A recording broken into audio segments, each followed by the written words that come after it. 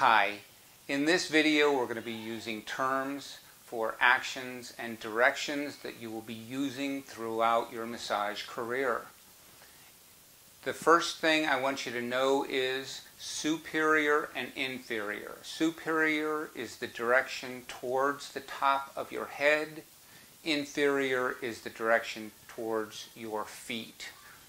Superior head, inferior feet. If you imagine drawing a line down the center of your body, the going towards that line will be medial. Going away from that line, everything away from that line is lateral. Okay? Medial towards the center of your body, lateral away from the center of the body. Okay? Closer to the surface of your skin is superficial. Going farther in is deep. Okay? As far as the limbs go, both the legs and the arms, distal is farther away from the torso, proximal is closer to. So my elbow is proximal to my wrist. My fingers are distal to my elbow, as an example. So distal farther away, proximal closer.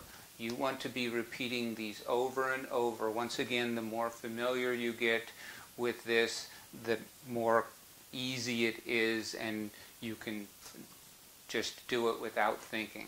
Anterior is the front of your body, posterior is your back. So you have the front of your body, this is the anterior part. The back side, everything on the back side is posterior. Okay? Alright, as far as actions go, we have extension and flexion. Alright, this is flexion, this is extension. Alright, every part of your body. Alright, flexion, extension, flexion, extension. Okay? Alright, abduction and adduction. Abduction is moving your arms or legs away from your body. Adduction is towards your body. So it's spelled A-B, abduction. Abduction is away, like an alien abduction. Adduction is bringing towards. Adduction, you're adding to. Adduction. Okay?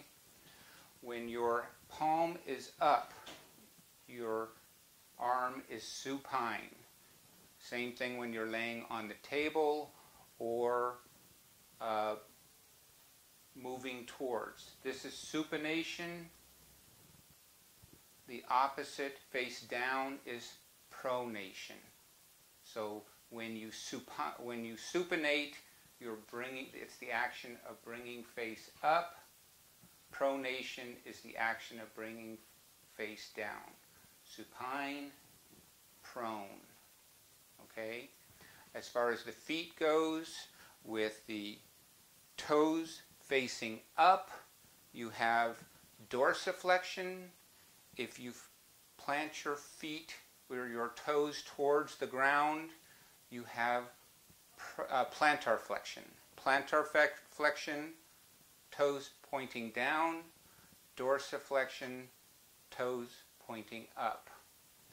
When you bring the inside of your foot up, so your big toe is coming up and your little toe is on the floor, that is inversion.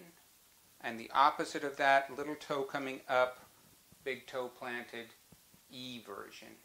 Inversion, big toe up, eversion, little toe up. The coloring book is another resource that you're going to use to learn the anatomy for circulatory massage. Here are the specific pages that you need to go over for this section. On page 2, you have the terms of position and direction.